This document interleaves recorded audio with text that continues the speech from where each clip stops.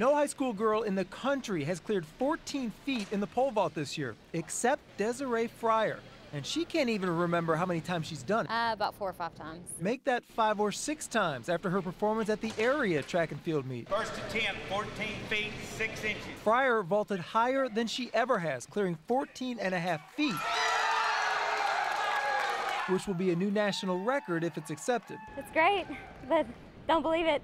I said I don't believe it myself. I'm just like, did I do that? Prior to this meet, Desiree already held national high school records for the indoor and outdoor pole vault.